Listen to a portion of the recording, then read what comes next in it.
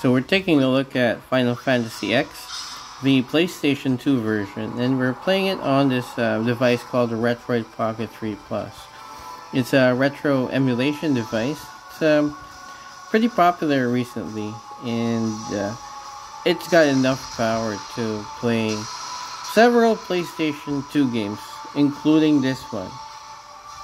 This is a very important moment in the game. We're about to meet Riku, if I'm not mistaken. There you go, just in the nick of time. Tidus gets rescued. Alright, if you want to see more of how this game performs, you can check out my channel. You'll also be able to see a lot of other PlayStation 2 games played on this device, including the settings, so go check it out.